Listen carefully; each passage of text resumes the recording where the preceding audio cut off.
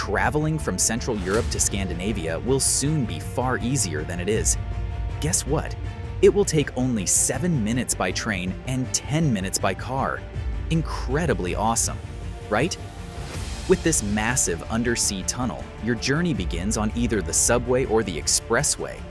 You then go underneath the Baltic Sea, approximately 40 meters deep, before coming out at the other end, 11 miles away.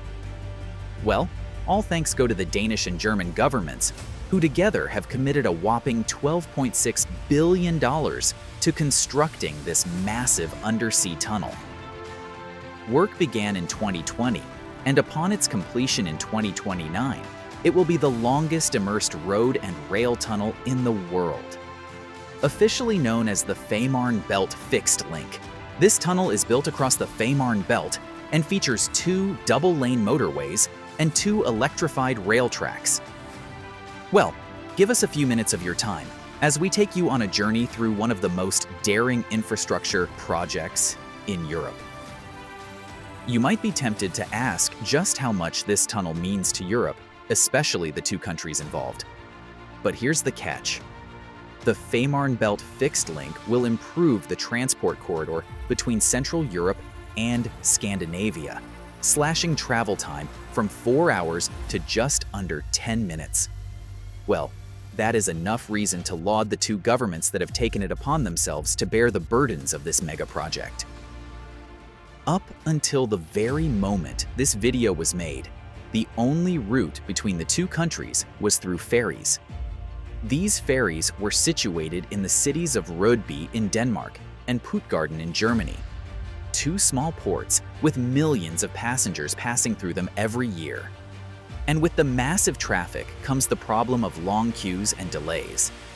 On average, traveling from Copenhagen to Hamburg usually takes 4 to 5 hours by train. However, all the bottlenecks associated with using the ferries will end in 2029 because of the Fehmarn Belt Tunnel. When the tunnel will be completed, the same journey will take 2.5 hours. So basically, we have an impressive 2-hour reduction in travel time between the 2 countries. Today, a lot of people fly between the 2 cities, but in the future, it will be better to just take the train. Meanwhile, for those using the expressway, their journey will be shortened by an hour from what it is today, taking into account the time saved from lining up for the ferry. Prospective car travelers would no doubt be buzzing with excitement at the news. But besides the benefits to passenger trains and cars, the tunnel will also have a positive impact on freight trucks and trains, as it will create a land route between Sweden and Central Europe that will be 160 kilometers shorter than it is today. At the moment, traffic between the Scandinavian peninsula and Germany via Denmark can either take the ferry across the Fehmarn Belt or a longer route via bridges between the islands of Zealand, Funen, and the Jutland Peninsula. Well, there is absolutely no doubt that the benefits of this tunnel cannot be overemphasized. But before the construction phase of the project, as expected, there was a period of planning. The project dates back to 2008 when Germany and Denmark signed a treaty to build the tunnel. It then took over a decade for the necessary legislation to be passed by both countries and for geotechnical and environmental impact studies to be carried out. However, while the process was completed smoothly in Denmark, the case was different in Germany, as a number of organizations appealed against the approval of the project over claims of unfair competition or environmental and noise concerns. Fortunately, a federal court in Germany dismissed these complaints in November 2020.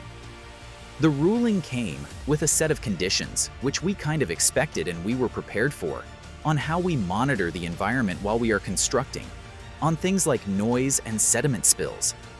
I believe that we really need to make sure that the impact on the environment is as little as possible, said Henrik Vincentson, the CEO of Fehmarn AS. By the spring of 2020, Fehmarn Belt Contractors, FBC, consisting of the Dutch construction companies Boskalis and Van Oord, had already begun construction of the working harbor at Rødby.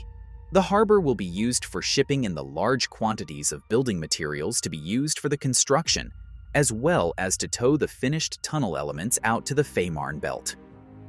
In 2021, the FBC began the construction of another working harbor, this time at Puttgarden on the German side, and the excavation of the tunnel gutter for the tunnel elements under the seabed in the Fehmarn Belt. On the completion of the temporary harbor on the Danish site, several phases of the project began, including the digging of the actual trench that will host the tunnel, as well as the construction of the factory that will build the tunnel sections. This factory at Rudby will be used for the manufacturing of 89 steel-reinforced concrete elements and the tunnel portal on low land. Out of the 89 tunnel elements, 79 are standard elements, and the remaining 10 are special elements. The special elements will have a special basement for machinery, which will make the construction process and maintenance of the finished tunnel easier. The construction of the factory began in the summer of 2021 and was completed in August 2023, with a total of 6 production lines. The first tunnel element was finished in December 2023 and is expected to be immersed in the Fehmarn Belt in 2024 in the special tunnel trench.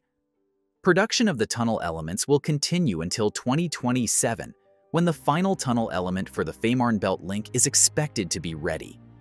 Outside the factory, 3 immense basins have been filled with water. They form the link between the factory and the work harbor, from where the elements are shipped out. Large gates ensure that the dry dock and basins can be filled with water and emptied as needed, allowing the elements to float from the factory to the work harbor and further out into the Fehmarn Belt. Each section will be 217 meters long, which is roughly half the length of the world's largest container ship at 42 meters wide and 9 meters tall. Weighing in at 73,000 metric tons each, they will be as heavy as more than 13,000 elephants. Just recently, in December 2023, German firm Deutsche Bahn, DB, started construction of a railway line on the island of Fehmarn, with the first permanent structures having been cast. In the future, trains will travel here at speeds of up to 200 kilometers per hour in the direction of Denmark. In another development, Danish rail infrastructure manager Bane Danmark is upgrading and modernizing the Ringsted-Fehmarn Railway, an approximately 120-kilometer railway line between Ringsted and Rudby. This is one of the biggest infrastructure projects in Denmark's history, which, together with the tunnel, greatly improves connectivity. Several existing stations and platforms have been modified with new access roads, lifts, and road infrastructure. To accommodate the traction power supply and the additional tracks, more than 100 bridges and roads will be modified.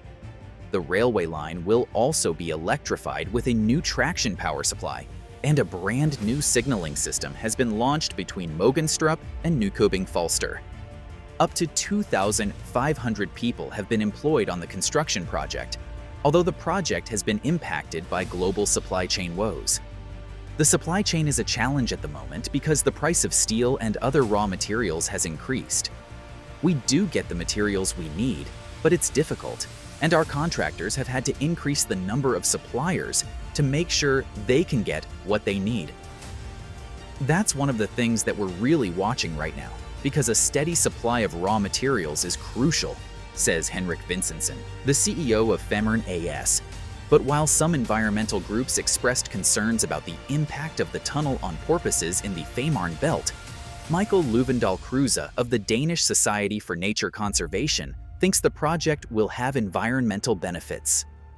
As part of the Fehmarn Belt tunnel, new natural areas and stone reefs on the Danish and German sides will be created.